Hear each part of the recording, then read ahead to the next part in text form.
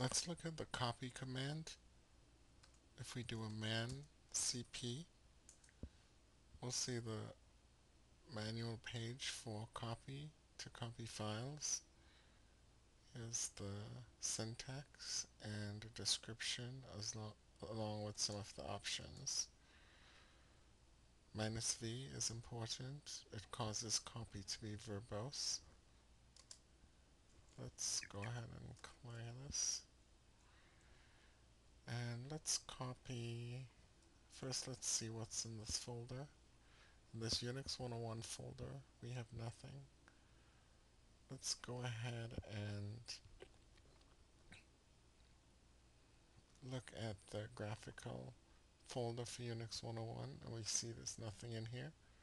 Let's go ahead and create a folder using make.dir. Let's call it movies. And let's click on here to update it. We see the movies folder appear. Let's double click movies.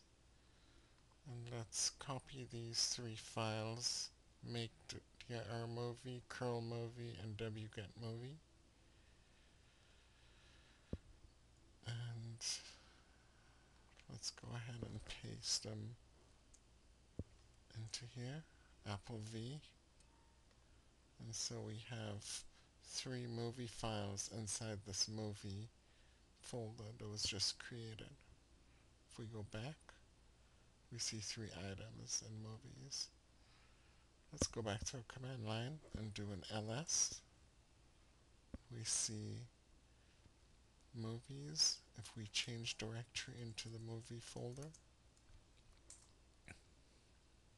type pwd to see where we are. We're now in Unix 101 movies. Let's clear the screen and do that again.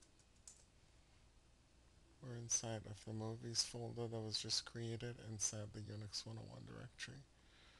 Let's do an ls, and we see the curl movie, make.dir movie, and so on.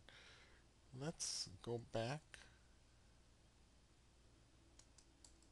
to our Unix 101 folder,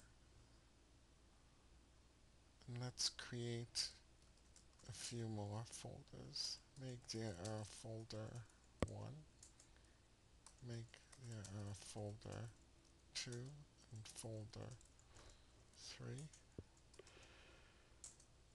And if we do an ls, we see there's 4 entries. Let's use the ls-f command to clearly list the folders. With the slash at the end, folder 1, folder 2, folder 3, and movies. Let's go ahead and use the copy command. If we say cp movies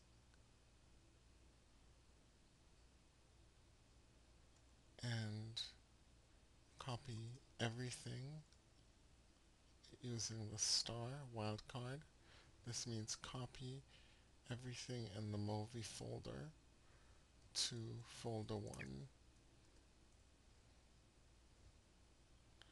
Now, if I did this, it would just, the prompt would disappear like this until it's done. Now let's do the same thing again. We're copying this time to folder 2. And we're still copying everything in the movies folder, so let's leave the star here. This time, let's use the -v option to see what's actually going on, so the prompt won't simply just disappear. The Unix prompt, or cursor, let's go ahead and hit enter. And we saw, it went by pretty quickly, but we saw movies, wget movie to folder 2, and this one here, and this one here. Let's go ahead and clear this. And now, if we look inside folder 1, we see files were copied.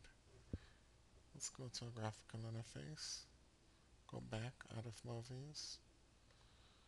Look at all our folders. Folder 1 contains the movies. Folder 2 contains the movies. And folder 3 should be empty. We didn't do anything. And movies still contain this movies. Let's go ahead and do listing again. Let's copy the contents of folder 2. And this time let's specify wget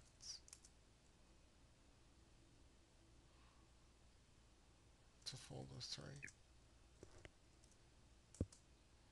And there we have it. Now if we look inside of folder 3,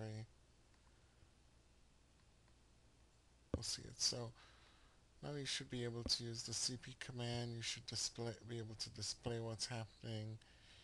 And for more information, look at the manual page. As you can see, there's many options to the cp command, and therefore there's many things you could do, plus in combination with other commands. It's a very useful command you'll find yourself using more and more. That's it.